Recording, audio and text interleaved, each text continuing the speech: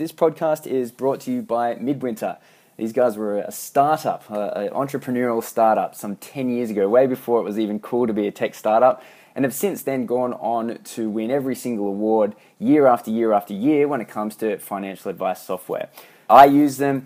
I know a lot of people that have, and if you haven't already jumped onto the new way of doing business, which is all cloud-based and API, so it all talks to each other, then go look at yourself in the mirror and sort yourself out and go get Midwinter. Thanks for coming, Brad. Brad Fox is the CEO of AFA, the Association of Financial Advisors. He's kind enough to come and talk to us about what he sees the future of advice being. Being one of the biggest associations in the industry, he has an important role in kind of shaping and framing where the industry is going. So thanks for coming, Brad. Good to be with you guys. So the first question is, what is the AFA and how is the membership broken up? Sure. The AFA has been around for 70 years, came initially out of the life insurance industry, but over the last 15 years, our membership has changed pretty drastically. In the last 2 years alone, we've grown 60%, over 1,000 new members the last 12 months. And the makeup of our membership now is around about 12 to 15% of our members are life risk specialists, which is our old heritage.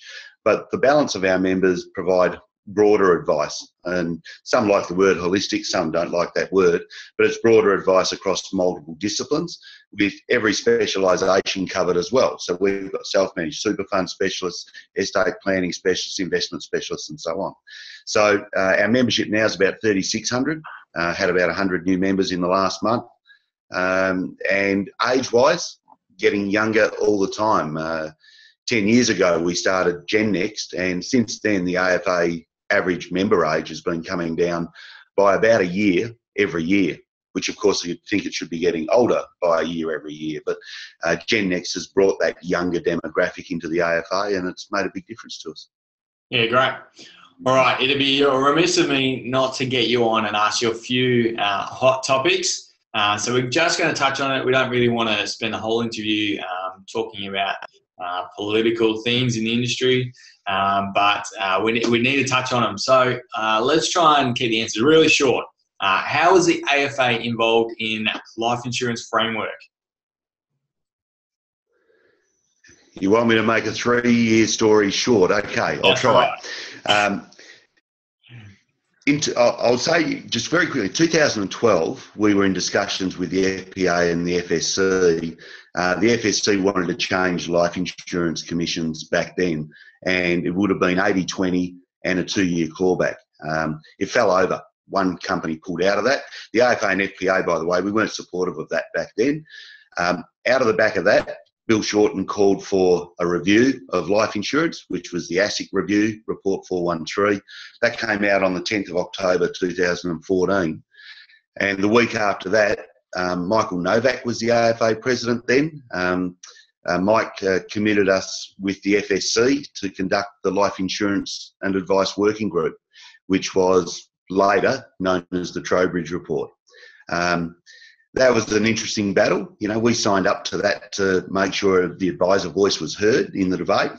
And we then didn't agree with a number of Trowbridge's recommendations. So since then, and during that process, about 100 advisors only put in their views. We went to our membership 4 times to ask for views. We got about 100. After that, after the Trowbridge Report, Josh Frydenberg was the minister, and he put together, he banged heads together and got a first cut of the framework. Josh then was replaced by Kelly O'Dwyer as minister, and we've continued to negotiate with Kelly O'Dwyer, and we now have the framework as it stands today. It's been a very, very challenging couple of years because we're battling an ideology that commissions are bad. That's what politicians think. It's what consumer groups think. It's what some of the XY advisors think from the discussions I've had with some of your followers. But there's others, of course, that have got a 20, 30, 40-year history of operating very successfully, fairly, and well for their clients with commissions. So it's a real shake-up to their identity to have to change that style of business. All right. So do you think the AFA's involvement was effective? Would you say you're happy or unhappy with the result given your involvement?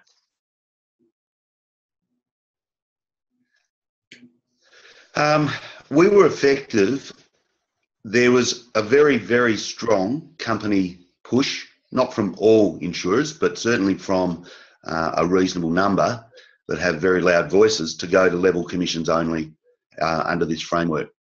We think that's a step way too far for what existing providers of advice that are used to using commissions, have businesses built on commissions, have debt that's being paid off relating to their business through commissions, to have to change to that degree. So we fought hard in that regard, and we would like it to have been a little higher than where it's ended up in terms of the commission rate. And we would like clawback to have scaled down in the second year. But the political forces won't allow that, and I don't just mean the coalition.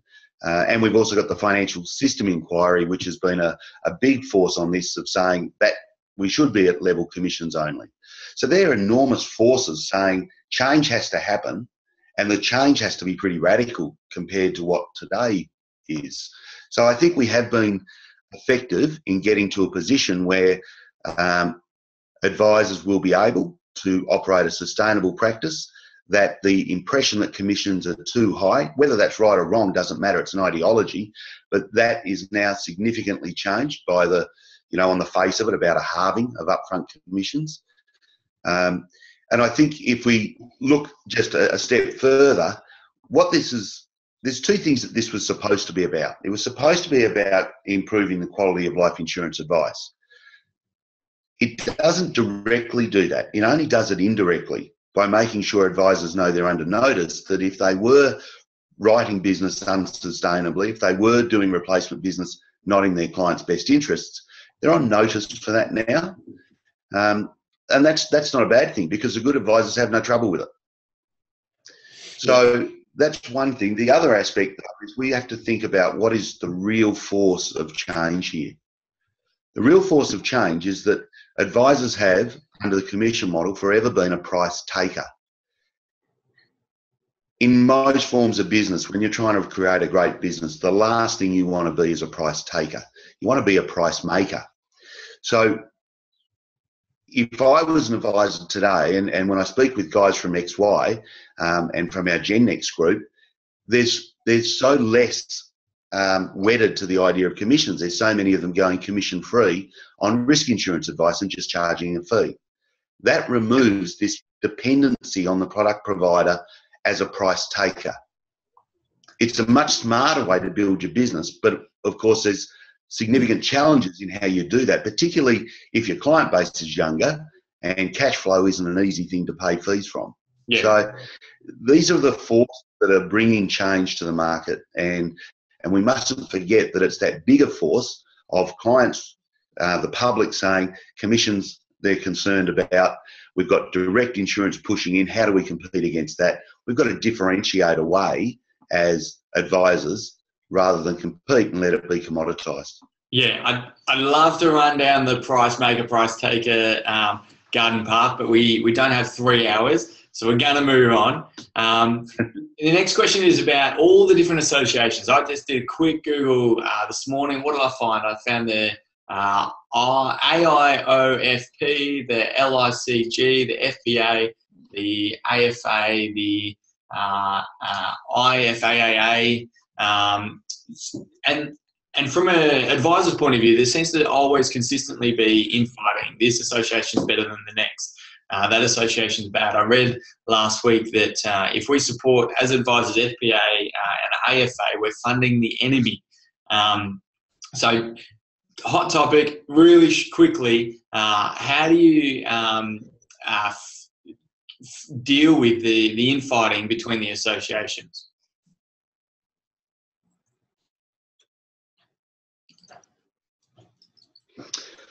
Two years ago, or 18 months ago, more accurately, the infighting between the AFA and the FPA which was always overblown in the way it was talked about, has stopped. We're now working extremely collaboratively between the AFA and FPA, and I'm sure they won't mind me saying that. So from that point of view, that has stopped. And this is very much about, again, heading united down the professionalism path and putting a single voice to government. The Self-Managed Super Fund Association, similarly aligned in most areas that the AFA and FPA are working towards. Associations, and they have their constituency, they have their followers, but they have some distinct disadvantages to what we have. So, for example, they can't be registered under the Tax Practitioners Board as a financial advisor recognised association, which means their members don't get the exclusion on needing to do 2 of the training units for having 6 out of the 8 years experience and a professional body membership. So that's an important differentiator. People that would leave the AFA or FPA to go to one of the smaller bodies would lose that exemption. It's also important to understand what is an association and what is not. So LICG is not an association at all. It's not an entity. It doesn't have any legal entity at all. It's not a company. It's not a cooperative. It's not a partnership. It's not an association.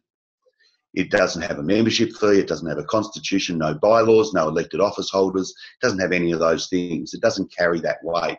So they have a website. They have a voice that they do press releases, but it is not an association. It won't help anybody as we go down the professionalism, professional standards path, where all advisors are going to have to come under a code issuing body. Now, this is really significant about where we're all headed. The professional standards legislation is going to mean you've got to be signed up to a code that's produced by this body, and it has to be proactively monitored by a code issuing body. The AFA and the FPA are well placed to do that, as is SMSFA. It means we have to proactively look at our members and what they're doing. Are they measuring up to that code? And in addition to that code is what we add in our own code. So some bodies will not have the resources to be able to do this, to proactively monitor members and fulfil the requirements. So these are some of the differences that are there, as well as the regard that they're held in by government. We're at the table on every government related to financial advice. These others aren't. Yep. So yeah, you've kind of semi-answered my next 2 questions. And Brett Evans has actually asked it. So what is the benefit of an advisor joining an association? Yeah, that's a good question. Look, going back 10 years ago when I first became an advisor, I came from outside the industry. I didn't have any experience. My own belief is that if you're in something, you need to stand up for your involvement. And joining a professional body is the first step in saying, I am part of a profession, I put my voice to it, and I have an impact on it, and it has an impact on me. If you're not prepared to sign up to a code of ethics, a code of conduct, and be held to account for those standards that go above the law, this is now about ethical conduct, then I'm not sure that we ever get to reach the stage of being a profession. You need to be able to put your hand up and say, I subscribe to a code of ethics and conduct that puts me in the frame as a professional. So that's the first thing. The second thing is we've been through endless legislative change and debate. If you don't have a professional association speaking on your behalf, then I don't know how you get heard. We need strong professional bodies to be able to carry that voice in an advocacy sense to government. That doesn't mean every one of our members likes every position that the association has, but we're much stronger when we stand together and carry those opinions forward. And the other things, and this goes back to what our members have told us, that the third thing they want is they want us to represent the professionalism of advisors to the public and work on the public understanding and perception of advice, which is what we're doing with your best interests. TV program and digital content strategy. Yeah. And fourthly, they want a sense of belonging. You know, you guys operate your own businesses, and it's not always easy to feel empowered and have someone to talk to, particularly once you start employing staff. You hit glass ceilings, you hit hurdles. You want this sense of belonging to something bigger than yourself, because that's where you get the peer-to-peer reflective time. You get to learn from others' experience. So they're all the value drivers. All right, this next one's a curly question, and it also came from Brett as well. Why would we choose AFA instead of FPA? Well, that comes down to a cultural fit. I tell you what I did. 10 years ago, I went to an FPA event and an AFA event about 3 or 4 weeks apart. And I went to choose for the sole purpose of choosing which one I was going to join. Now, at that stage, the AFA event absolutely excited me no end, with great presenters, fantastic engagement. The other members were friendly and made me feel welcome. And I didn't get the same sense from the FPA event I went to. I chose AFA, simple as that. So it's finding that fit for you as to where you think you belong. It's also about thinking about what designations you might want to do down the track. Our designation, the FCHFP, is deliberately created to be very different to CFP.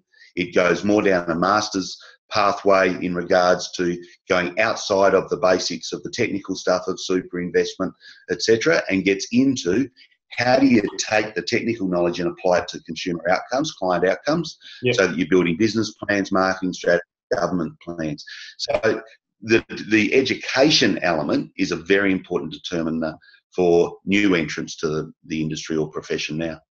Yeah, for me, I did that. I signed up to be a member for both, went to events, and then chose one from there. So what are the 3 things that you'd like to see changed in the industry? Only 3. Only 3. I think we'd all love to have a period of stability. So let's wind the clock forward 6 months and let's consider that perhaps by then we've got the professional standards, legislation and regulation complete, that the life insurance framework has been implemented as well. Then I would like to see a period of stability where advisors can really spend their energy and time on adapting to bring cost efficiency to how they provide advice. I think that's going to be absolutely critical over the next number of years, is how we bring that efficiency. So if we can stop needing to react and change our businesses from a compliance point of view to suit new and additional regulation, we get the time, space and money to put into those areas. I think I'd also love to see a far better discussion being had about succession planning again. You know, before the GFC, there was an enormous amount of talk about succession planning for financial advice practice owners. We do have a lot of older guys running and owning businesses that are looking for exit strategies, but it's not well coordinated at this stage.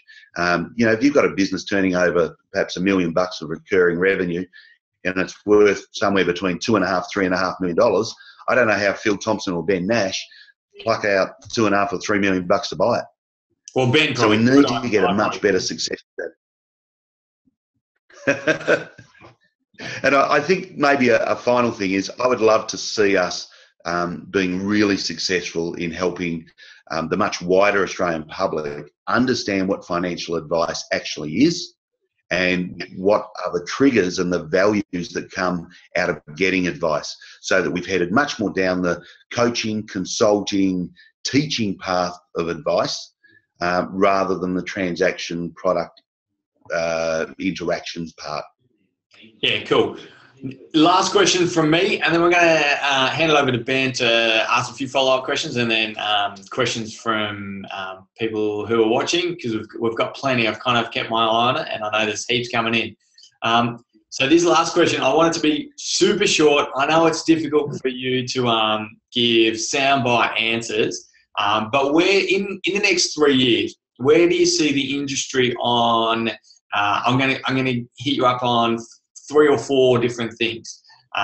So the first one is, where do you Okay. see the industry being on pricing models? Do you see it being the same, slightly different, or completely different to what we've kind of got now? I think the trend towards flat-priced agreements is going to continue, and I think a lot more advisors are going to have clients on pricing models where the client has all the power to switch you on and switch you off, which means high engagement, high touch. Okay, great. Professional standards. Passed in legislation. The professional standards body signed off all the courses that provide the pathways for new entrants and transition pathways for existing. We will have the exam or its equivalent in place, and advisors will be starting to sit it, and we'll all be wondering whether or not it's actually examining the right areas in the right way and looking for feedback on that. All right, the last one, licensees. How do you see the current framework? How do you see it being in 3 years' time? Different or the same? I think the licensee space will change incredibly. I'm not sure whether it will be in 3 years or a bit longer. Licensees will have to find additional ways to provide value to their advisors. More advisors are already heading down the self-licensing path. Whether that's a good thing or a bad thing, I'm not sure. But larger licensees, perhaps those with more than 50 advisors, are going to need to have very good value propositions about how they bring efficiency and coaching and development to their advisors to have a competitive offer. Awesome. All right, I'm going to throw it over to Ben. I've gone well over my time. So go, Ben. Up to you now. Okay, cool. So I just got a couple of quick questions for you, Brad, before we get to the audience. There is heaps of questions coming through. So again, we'll try and keep these short so I can get to everyone else's questions. First question, though, for you. What is the AFA doing to represent the interests of newer advisors or those in the XY sort of community, given that we're a smaller minority of the member base? Ben, we've been very forward focused ever since we created Gen Next, and some of your listeners will know I was the first chairperson of Gen Next 10 years ago. The future always has to be where an association is looking, not to the past. And that doesn't mean you don't honour the past, but you have to be forward-looking. So as we create policy positions, as we've created our communities of practice, and we're about to hold a 2-day boot camp with about 50 advisors coming from around the country to plan out the next 18 months of engagement between the AFA and its members. So we're giving that agenda over to our members to decide, to lead it. It will be very future-focused, which is good for XY. Mm-hmm. Okay, cool. And so how supportive do you think the current regulatory framework is for those trying to provide really sort of high value advice, and I suppose that forward looking advice industry, like I know a lot of people are within the XY community?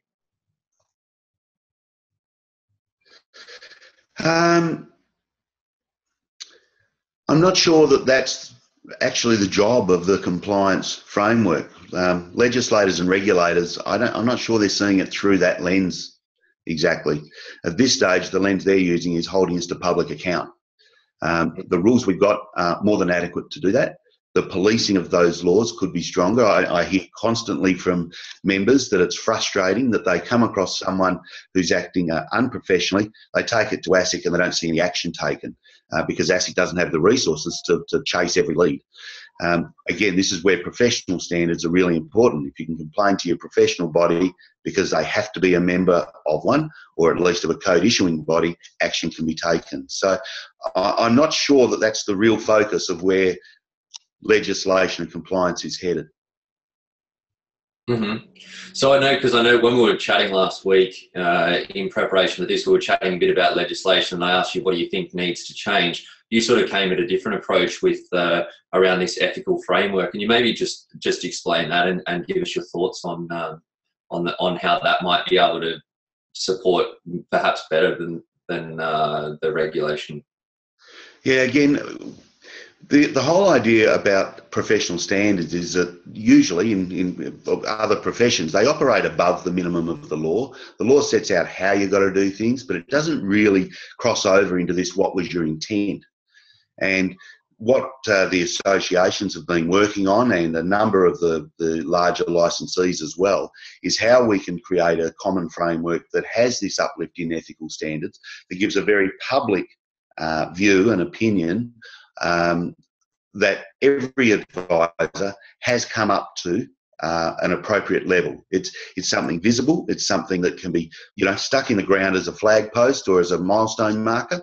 And the code of conduct, code of ethics, whatever name you want to put around it, is part of that. And also an exam or an equivalent to show that you've got the level of knowledge is part of that. They're very public markers to say everyone that remains in the profession is at standard or above. So I think that's an important part that we need to continue to head down, and it doesn't have to be driven by law. Yeah.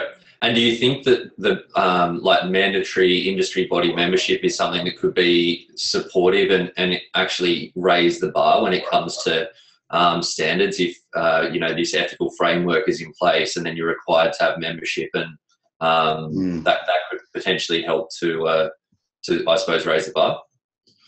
Ben, the moment I say yes to that, we get accused by some of self-interest. That was me who accused you. Yeah, it was, Phil. And I think you were just being annoying. But anyway, look, the reality is, right, there is no self-interest from a professional body. We either get bigger or we get smaller, but it's actually about the public good that our members create. That's what a professional body's there for.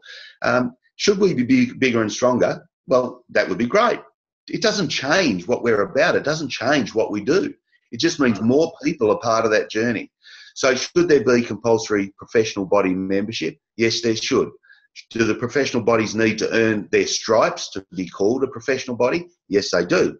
That needs to go through some sort of sign-off process, which other professions have as well.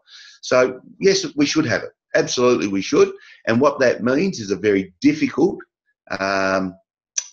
rub between the professional body leading, inspiring and supporting its membership, but also having to hold its membership to account, where if we say you can't be a member anymore because your conduct is not appropriate, we actually take away your right to practice. Now, that's not something the AFA has ever really wanted to have, but for us to be called a profession, that's the direction this heads. Yeah. And what do you say? I've already heard the answer to this one, but I'm sure that those watching in would be interested to hear. But what do you say to those that say that conflict does exist between, you wanting to obviously say that the membership should be mandatory so that you guys grow, and that the conflict exists in terms of why are you going to kick people out when that's obviously one less member for you guys. This is the higher purpose of professional bodies, Ben. We will always have that rub between having a member in or putting a member out. We have it now.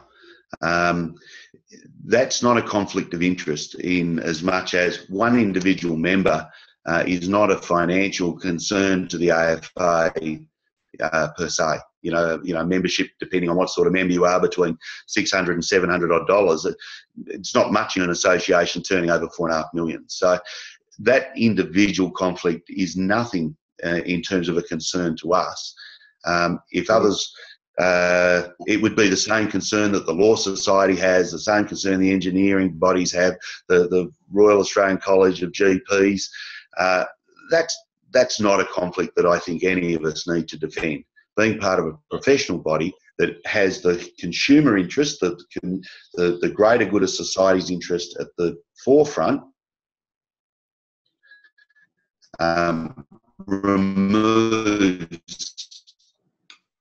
should remove that type of accusation. Mm-hmm. Okay. Yeah, no, that makes sense to me. So I've just got, so that's great. I've got a couple of questions. We'll get to the audience questions, and I've had a couple that were sent in to us yesterday. first question, do we all need to get big quick? And as a follow-up, like, is building a financial planning business or a successful one all about scale, or is it possible to run a practice with one rep and still be profitable looking forward? I think it is. You know, one of the, I guess, foundation blocks that the AFA's had about policy settings is we don't think it should be for the professional bodies or the government to mandate business models. That there should be settings that people can choose their business model. I think that outsourcing is going to be super critical for someone that wants to operate in a very small or boutique way.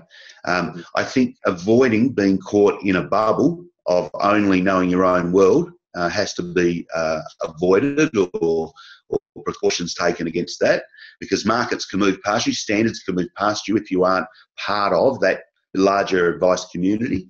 But I don't think you have to necessarily be big. I think what we will see is more large practices, self-licensed or not, as we go forward. Because, again, we see this in other professional spaces, that over time, as they develop, more professionals want to work together, which allows greater specialisation, greater sharing of ideas, and greater sharing of ideals. So I think we will see larger practices, but I don't think it should be the only way forward. Yeah. Okay. And I suppose in the same sort of tangent, what do you see small, successful small practices doing differently, and how do you think that they could position themselves best to run a value for their clients, but then profitable for their business ongoing service? The smaller you are, the tighter your niche of market needs to be. So if you can't bring scale in the normal sense, then you need to build replicable kinds of models. So the front end to the client needs to be bespoke, very much individualised, but what happens behind that needs to be pretty similar from one client to another. Mm-hmm. If you have to reinvent the world and expand your knowledge for every single client, which, let's be honest, first year advising, that's what you're doing. It feels like every client you get is a new thesis at university. You need to get to a point where that's not the case. So the narrower your niche, the better it is if you're small. Once you're larger, you can get this swapping of knowledge and experience and ideas across multiple people. So I think that that's a key part. I think another key part, if you're going to be small, is two things. Outsource, don't write your SOAs. The moment you outsource your SOAs, you understand better the value and the cost of providing advice and what you should be charging. Mm-hmm. So I would outsource SOAs definitely, and I would also make sure that I had a regular catch-up with other advisors, perhaps on a monthly basis, that can be a truth and honesty network. I had one. I had a terrific one with 3 other guys. We used to catch up monthly and then got out to 2 monthly and then quarterly, where we could just be absolutely honest with each other about what we'd done really well. As Australians, we don't allow our other people to claim success, so there's not many places you can share it, but this safety bubble let us do that, and it also let us share what we'd absolutely stuffed up, so that we could get the ideas of our peers on how not to repeat the mistake. Yeah. Yeah, I think that's a great idea, and that's what we've found definitely in the XY community, is that's where you get the most tips, and I know it's something that's helped me massively in my business. So yeah, and Ben, I'd also throw alongside that, make sure you get a mentor. So like the AFA mentoring program has about 200 people in it each year, and that's incredibly important as well. And especially if the mentor doesn't come from exactly the same kind of business as you're trying to set up and create, then you're getting a breadth of ideas, which is really good. It pulls you out of being so close to the knitting in your own practice to get more of that helicopter view that lets you get a better perspective on what it is you are trying to do. So I'd suggest, get involved in things like the AFA mentoring program as well. Yeah, terrific. Okay, and we've got a couple of questions from Shane Hay here. He's been busy in the question box this morning. First one, why do you think it is that the big 4 or 5 or 6 banks that set the agenda in our industry, and when will our associations take it to them to really set the agenda of advisors? Well, I guess that's a challenging question that's coming from a particular point of view, and it's one that I don't accept. We don't sit around the table asking the big 4, 5 or 6 what our agenda should be. Mm-hmm. We form our agenda. That's why we have 9 directors that are all practicing financial advisors. At the moment, they're all practice owners. They have very strong views on where we need to take the world of advice, and that's what we take to the table.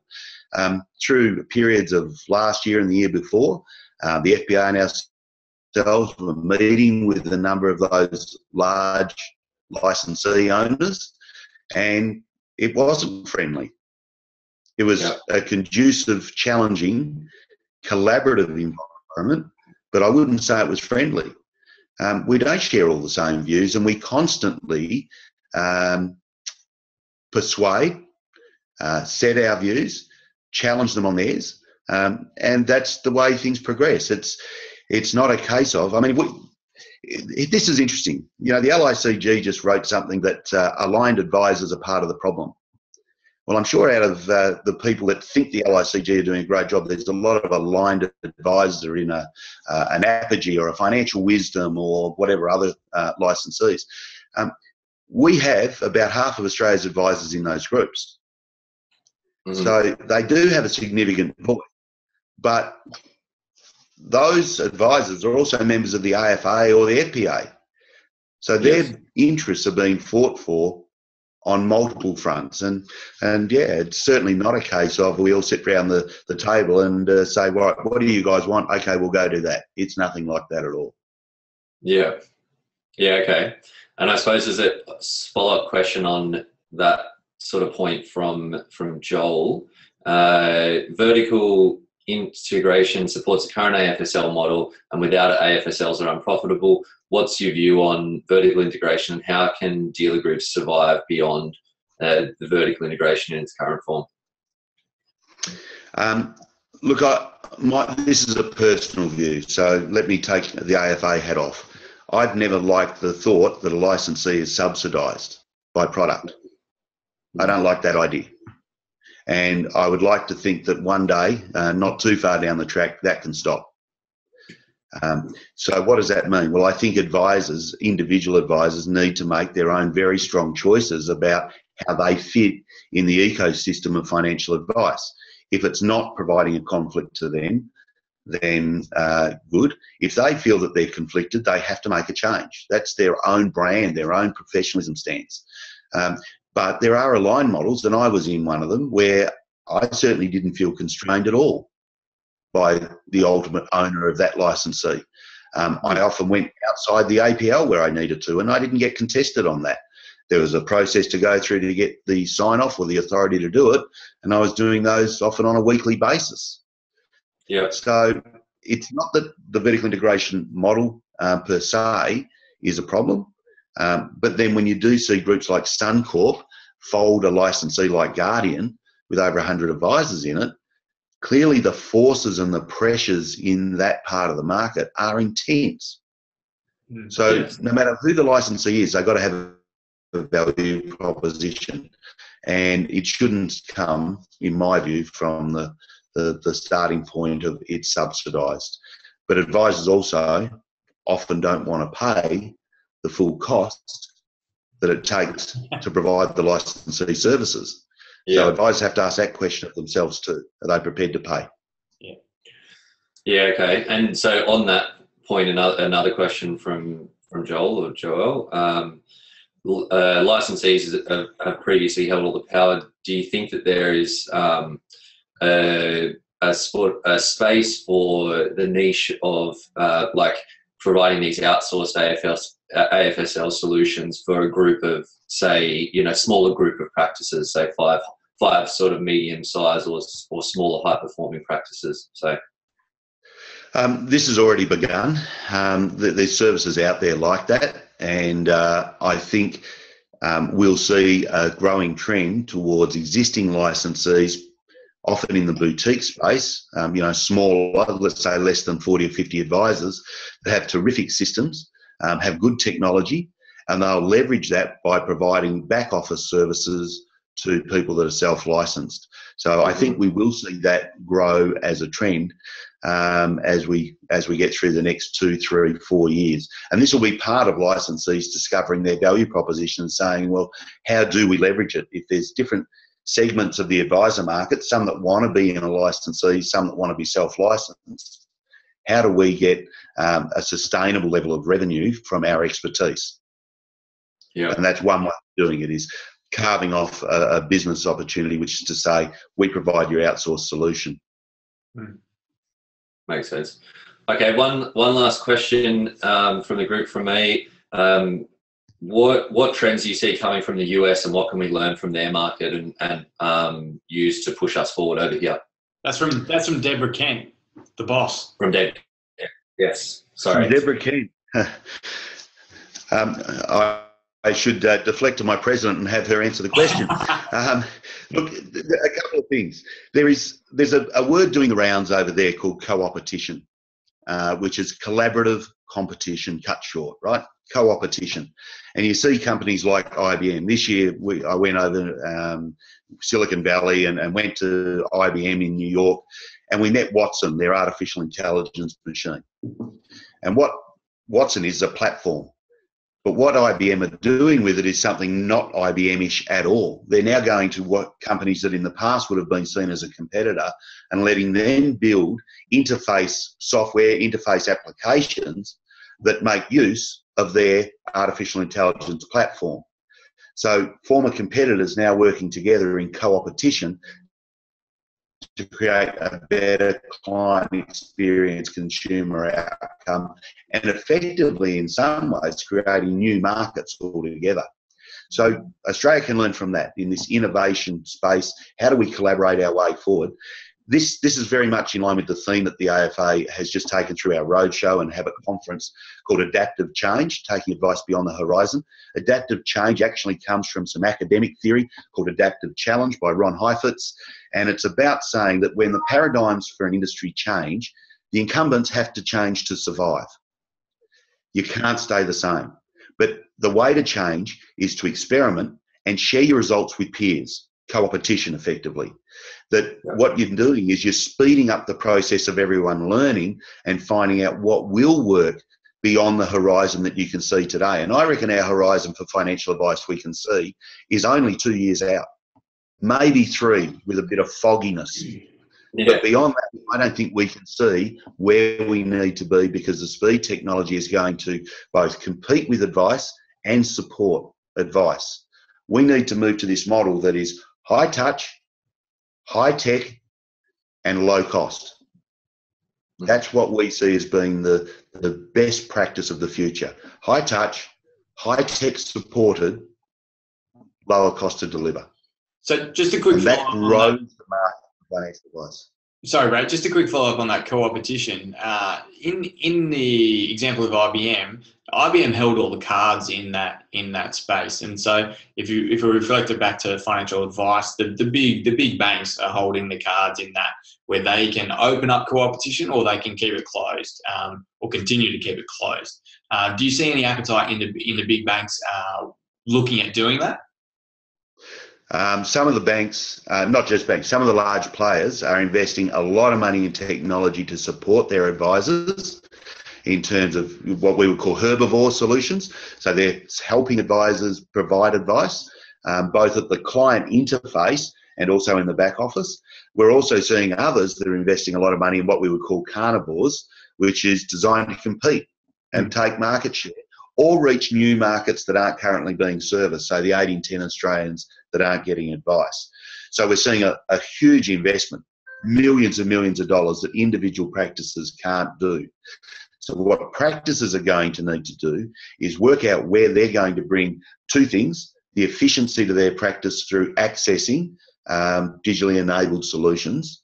And the second thing is, don't ever give up your point of difference to being in a scale model.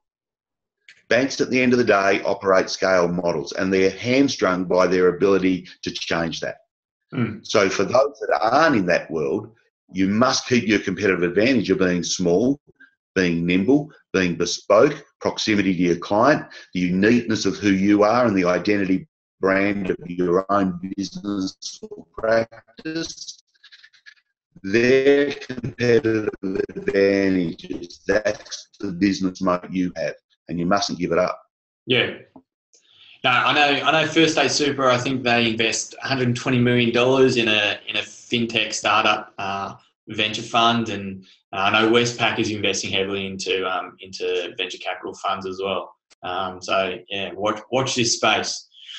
So we're going to wrap it up. We've got heaps more questions from the audience. One thing I'd love from you, Brad, you've been very generous with your time, but if we can maybe move these questions onto LinkedIn, and if Brad can get a chance over the next 2 weeks to maybe just quickly touch on some of these questions, that would be awesome.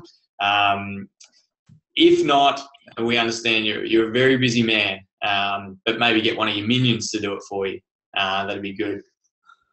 Mate, the AFA, we don't have minions, mate. We have a very flat, team-based environment. That's no right, minions. That's right. So we'll wrap up here. Any questions that we missed out on, because I know we missed out on a few, let's move it over to LinkedIn, and maybe we can get some discussion around it from Brad and from others around. So just to finish off, it was great to hear what your top 3 things, or maybe not your top 3 things, but the 3 things you want to see different in the next few years was stability, making sure that it's really important that we keep we set a standard so advisors can run with it, and putting succession planning in the forefront of advice, and also making sure that we're helping the public understand the benefit of advice. So thanks, Brad. And also, it's not the first time I've been called annoying, and definitely not going to be the last. Thanks heaps for coming, and there was great interest from everyone. So thanks again. Pleasure, guys. Thanks for the opportunity, and look forward to how the AFA and Gen Next and XY Advisor do more stuff and talk together. Be good. Perfect. Absolutely. Thanks, Brad. And thanks, everyone. And we run these every fortnight, so if this is your first time here, jump on next fortnight. And we also have a replay or a recording of this interview. We put it on YouTube. So go check it out, guys. Thanks, everyone, for coming, and we'll see you in a fortnight.